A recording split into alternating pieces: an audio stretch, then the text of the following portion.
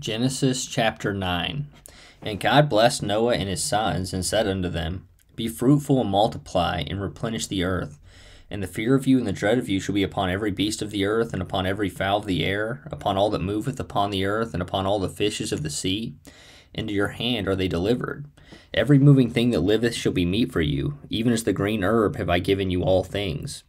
But flesh with the life thereof, which is the blood thereof, shall ye not eat. And surely your blood of your lives will I require. At the hand of every beast will I require it. And at the hand of man, at the hand of every man's brother, will I require the life of man. Whoso sheddeth man's blood, by man shall his blood be shed, for in the image of God made he man. And you be ye fruitful and multiply, bring forth abundantly in the earth, and multiply therein. And God spake unto Noah and to his sons with him, saying, And I, behold, I establish my covenant with you, and with your seed after you, and with every living creature that is with you, of the fowl, of the cattle, and of every beast of the earth with you, from all that go out of the ark to every beast of the earth. And I will establish my covenant with you, neither shall all flesh be cut off any more by the waters of a flood, neither shall there any more be a flood to destroy the earth. And God said, This is the token of the covenant which I make between me and you, and every living creature that is with you, for perpetual generations. I do set my bow in the cloud, and it shall be for a token of a covenant between me and the earth. And it shall come to pass, when I bring a cloud over the earth, that the bow shall be seen in the cloud.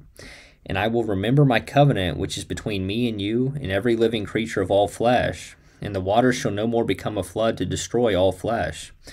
And the bow shall be in the cloud, and I will look upon it, that I may remember the everlasting covenant between God and every living creature of all flesh that is upon the earth. And God said unto Noah, This is the token of the covenant which I have established between me and all flesh that is upon the earth. And the sons of Noah that went forth of the ark were Shem and Ham and Japheth, and Ham is the father of Canaan. These are the three sons of Noah, and of them was the whole earth overspread. And Noah began to be an husbandman, and he planted a vineyard. And he drank of the wine, and was drunken, and he was uncovered within his tent. And Ham the father of Canaan saw the nakedness of his father, and told his two brethren without. And Shem and Japheth took a garment, and laid it upon both their shoulders, and went backward, and covered the nakedness of their father. And their faces were backward, and they saw not their father's nakedness. And Noah awoke from his wine, and knew what his younger son had done unto him. And he said, Cursed be Canaan, a servant of servants shall he be unto his brethren. And he said, Blessed be the Lord God of Shem, and Canaan shall be his servant.